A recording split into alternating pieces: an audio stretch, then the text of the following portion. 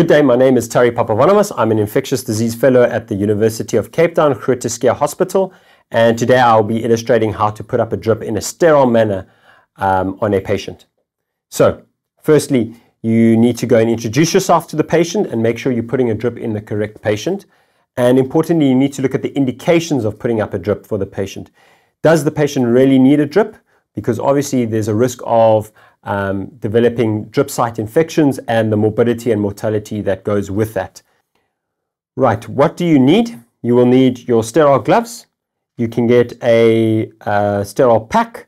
You'll need your op site, your drip needle, as well as your portal valve alcohol-based solution for your hand hygiene. You're going to need an antiseptic. Doesn't matter which antiseptic you use, it all depends on the drying time. In this case, I'm going to be using a chlorhexidine alcohol-based solution, and then you also need your surface disinfectant, and then obviously you're going to have your sharps container on this side.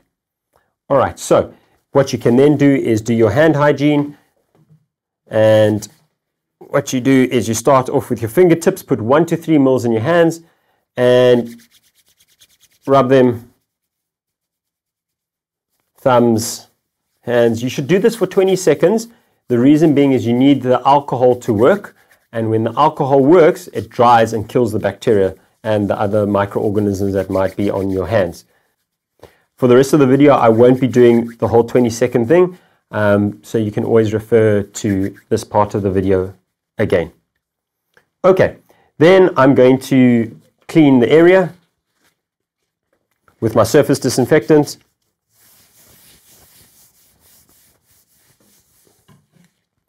Then what you can do is you can start to open your pack. Open it nice and slowly, that it doesn't tear.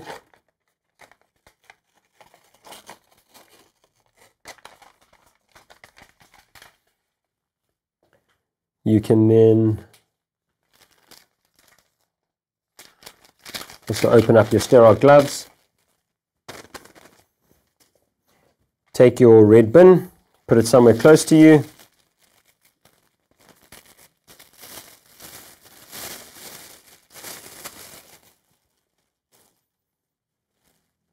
Okay, then you're going to have your blue paper sheet, and what you need to do is the dark blue side is the side that will repel fluids, and your light blue side is the side that will absorb fluids. So I recommend putting the dark blue side at the bottom and the light blue side at the top.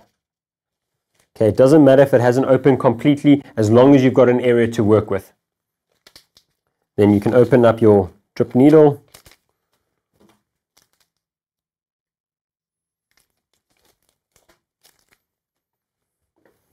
Pour your antiseptic into the well over here, over your cotton.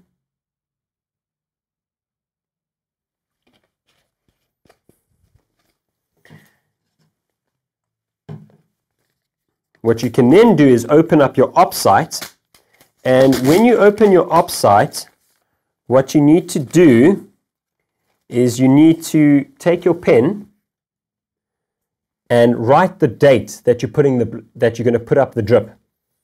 And I'll explain now why we do that in this order. Okay, once that is done, you can then do your hand hygiene, and you're going to put your tourniquet on. If you don't have an alcohol-based solution, the other option is just to go wash your hands with soap and water. Okay, once you're ready, you're then going to, open your gloves.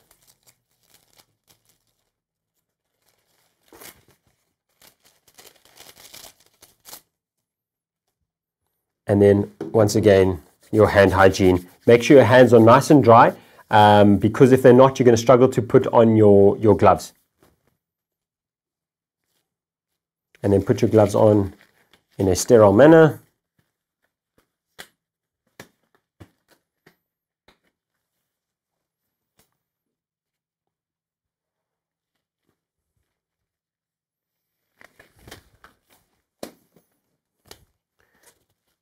Okay, wonderful. Then what you can do is you can start cleaning the area. So left hand passes to right hand. Doesn't matter if you're left-handed or right-handed, whatever you want, just pass from one to the other. Clean the area in circular motions. I like to start with a big, large area and clean as much as possible.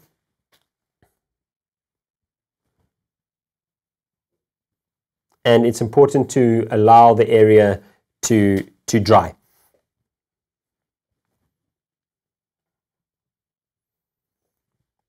You can then take your green paper, put it over the area. If you don't have a green paper, you can always put a blue paper underneath. I like the green one because it allows you to have a hole in the middle, which allows you to specifically go over the vein. Okay, then what you can do is you can get the rest of your equipment ready.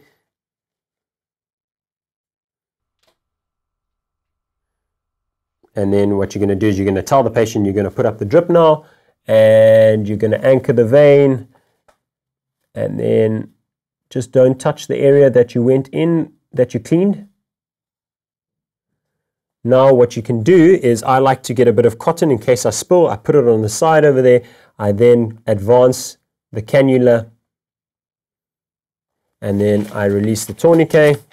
So once the needle is inside, then what you can do is you can apply a bit of pressure to the area so that blood doesn't pour out, and then discard of your needle immediately.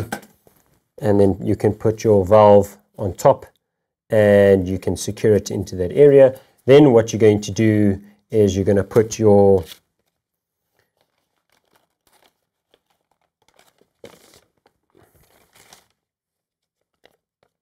opsite over the area and make sure that there's no blood that is spilt on the sides, because the risk of there being blood that's on the sides is that some of the bacteria actually like blood and therefore can start to proliferate underneath. And it's important that you completely see the area so that any water or other liquid material doesn't get underneath. And then I'm going to illustrate why we put this date over here. And what people would do is actually put this extra sticky tape over the front of the cannula. The problem with doing that is that when drip site infection starts, you might miss it because it's going to be covered by this tape on top of it. So now what we're saying is rather put the tape on the side with the date so that you know when the drip was inserted into the patient. Okay, and then obviously it's very important to thank the patient, and you'll need to clean up your area.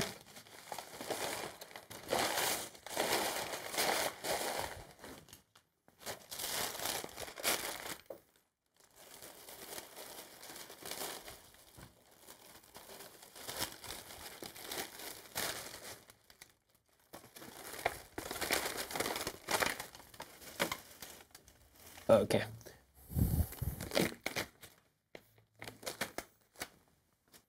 All right, so what you can then do is do your hand hygiene, and once that is done, you then need to go and write in the patient's file that a drip has been inserted peripherally, and you need to state the date and the time that that was done.